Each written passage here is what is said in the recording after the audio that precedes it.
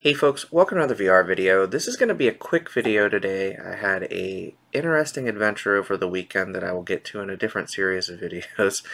Um, but I wasn't home and able to create content for today, so this is just a quick tip. I'm using my wife's account. You'll see her name here and not mine.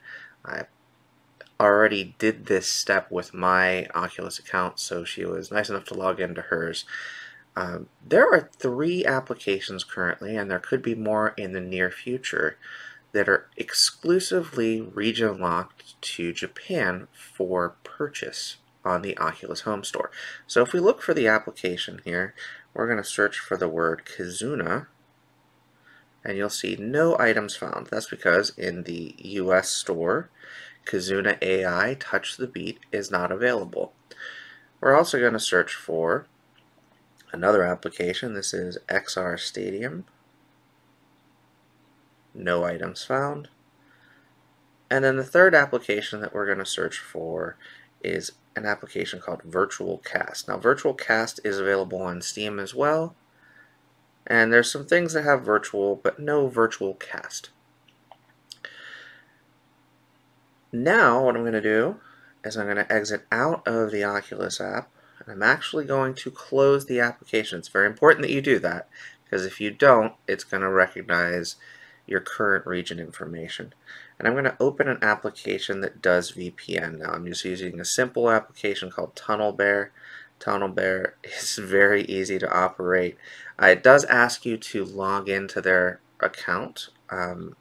As you can see, I have 497 megabytes remaining this month. This doesn't take much because all you're doing is authorizing purchases.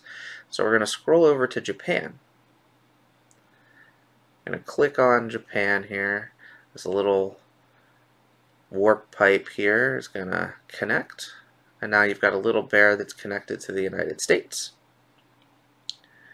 Now we're going to go back into the Oculus app. So if we click on the store, you'll notice it takes a moment, but already popping up on the screen in Japanese, we've got some new releases. And 3 of those releases are free. We've got Kizuna AI Touch the Beat, which is the aforementioned game that I was searching for. Now with this one, I've actually played little bits of all 3. Kizuna AI is actually pretty fun. It's a rhythm game. There was also recently several other Japanese rhythm games that came out.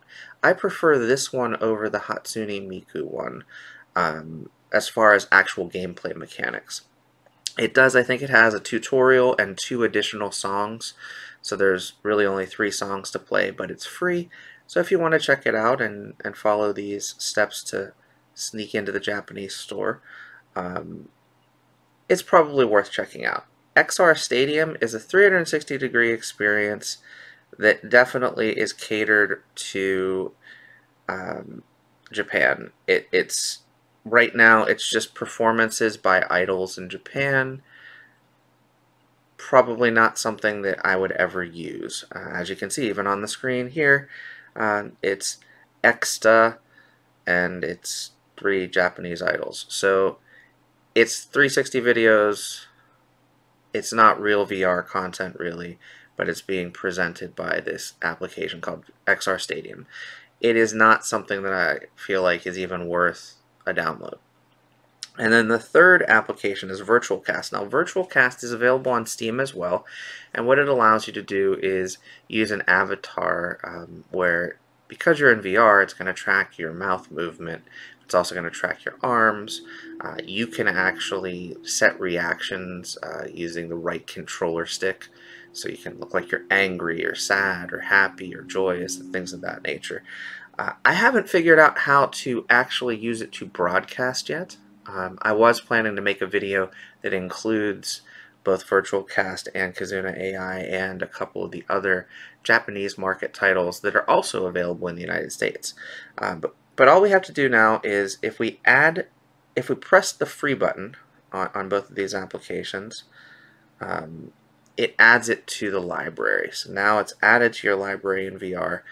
Now if I went into the Quest or Quest 2 headset, it would actually allow me, obviously using my wife's account, to download and play these applications. And you only have to do this once. So once you've hit OK,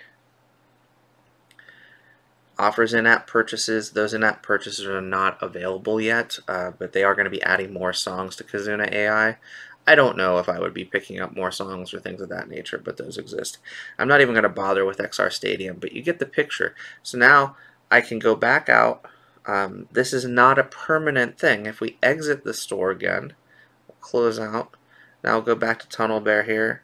We'll hit disconnected. Now we're back in the United States again.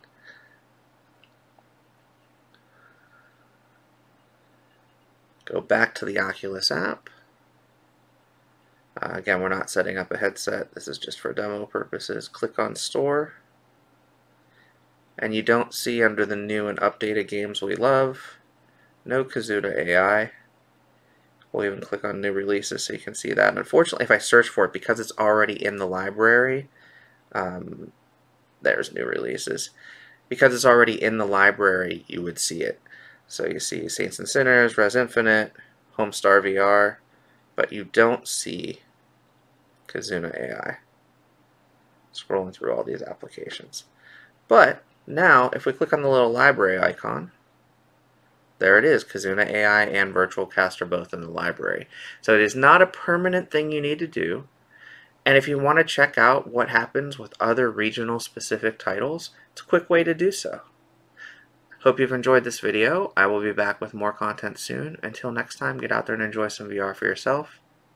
And thanks for watching. Bye-bye now.